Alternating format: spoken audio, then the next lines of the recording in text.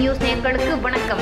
IPS அதிகாரியாக திரும்ப வருவேன். குஜராத் பெண் காவலர் சுனிதா சபதம். குஜராத்தில் அமைச்சரின் மகனுடைய காரை தடுத்து நிறுத்திய விவகாரத்தில் தனது பதவியை ராஜினாமா செய்ய முடிவெடுத்துள்ள பெண் காவலர் சுனிதா தான் மீண்டும் IPS அதிகாரியாக வருவேன் என்று சபதம் எடுத்துள்ளார். குஜராத்தில் வாகன சோதனையின் பொழுது அமைச்சர் குமார் கனானியின் மகனுடைய காரை பெண் காவலர் தடுத்து நிறுத்தினார். இதனால் அவர்கள் இருவருக்கும் இடையே வாக்குவாதம் நடைபெற்றது. இந்த சம்பவம் நாடு முழுவதும் பரபரப்பை ஏற்படுத்தியது. அதே நேரத்தில் பிரதமரை வந்திருந்தாலும் நான் காரை தடுத்திருப்பேன் என்று பெண் காவலர் சுனிதா துணிச்சலுடன் பேசியது அனைவரது கவனத்தையும் ஈர்த்தது. பெண் காவலரின் துணிச்சலான செயல் சமூக வலைதளங்களில் பாராட்டுகளை பெற்றது. மேலும் அவரை லேடி சிங்கம் என்றும் பலர் பாராட்ட தொடங்கியுள்ளனர்.